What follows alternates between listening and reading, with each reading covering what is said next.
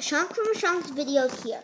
So today we're going to be looking at one of my favorite sets, the Ultra Stealth Raider. It's my favorite set, and it puts all my other sets basically to shame. And so, like, right now, like, all my unbuilt sets, because I got Dragon's Forge a few days ago, and I get to build it on my birthday, so I'm really excited. And so, let's get back. So, it comes in Day of the Departed, and first, let's take a look at the minifigures. Zane.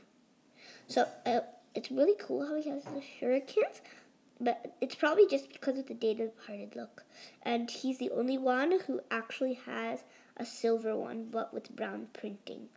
And I love how on all of these suits, they actually combine their previous suits, and the head mold is new.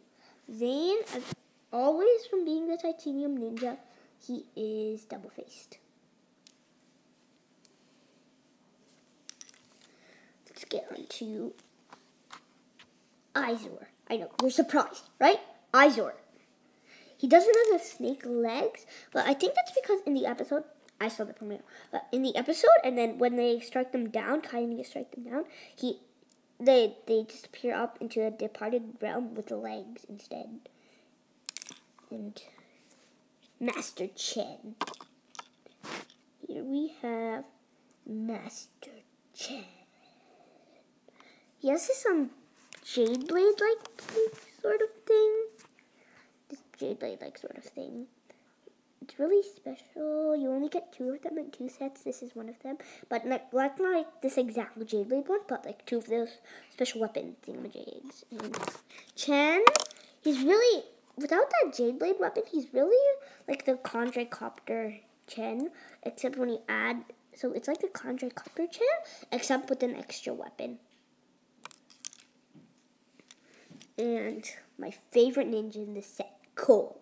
He's not like my favorite ninja, Lloyd is, but this is my favorite minifig. Jay from the Nauticon season, my second. And so he is double-faced. He has this ghost scar, which I think is really cool and is really related to the show. In the show, nobody notices it, but we obviously noticed it. He has size, and the other one, he has a happy face. But if you put on the mold there, then it'll be like, I'm not sure about this kind of face. So that's cool. Now here, the last 3 figures. Sensei. So this beard is really exclusive to Sensei Yang. And the gray Sensei hat, the lantern too. And this is the Yin Blade. It looks like an arrow blade special weapon, except it's called the Yin Blade. Which on the Eclipse kind of thing in Day of the Departed, it allows Yang to turn human, but he lets Cole turn human instead. Now, Jay. So, like, you notice this? Like, I put it, like, in reverse, kind of thing. So then, it looks like, I kind of did that. And so, because I saw in the movie that Kai does it, in the movie Kai, for the movie that's coming in September, they did the same thing for Kai. Oh, Jay is double-faced. So he's like, I'm not so sure. And things like cool. Now Kai, back to Kai. So like I said before, all the other ninja too have like this combined kind of thing. And Kai's the only one not double-faced of the ninja in this set. And so now let's get on to the Ultra Stealth Raider. So we are going to be looking first at the main feature, the detaching. To detach like this.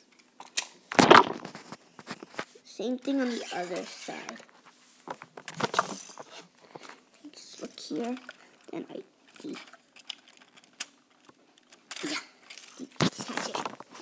And now for this part, it's a little bit more different. So you see, it has 2 parts.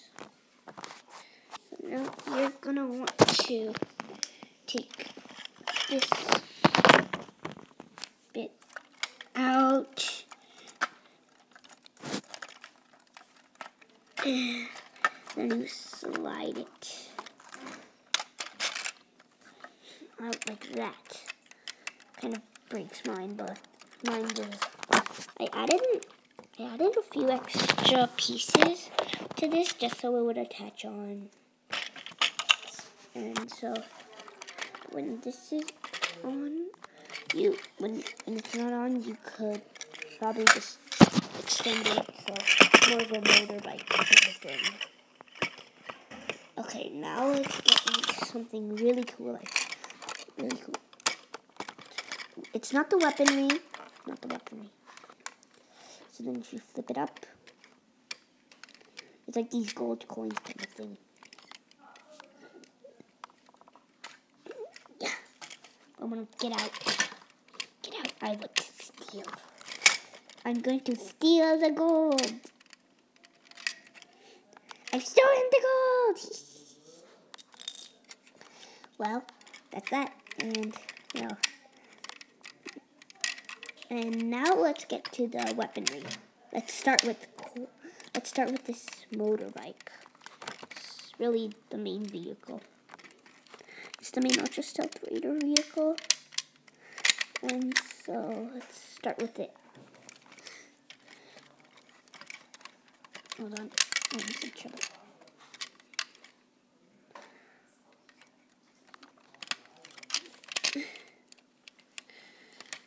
Okay, and remember, guys, I am not editing this. And so the weaponry on this thing is these blasters. So I just turn it and then it blasts. Blast. Blast. I just did 3 so I wouldn't have to hunt for them. Okay. So that's the weapon for this. This really doesn't have much weaponry. This was very easy to activate its weaponry. You just push this, and then it extends weapon wings. This thing can fly, and it looks like it can. It doesn't ski the shit though. And now the bikes. They're basically the same thing, just the other side in a different color. So their weaponry is that.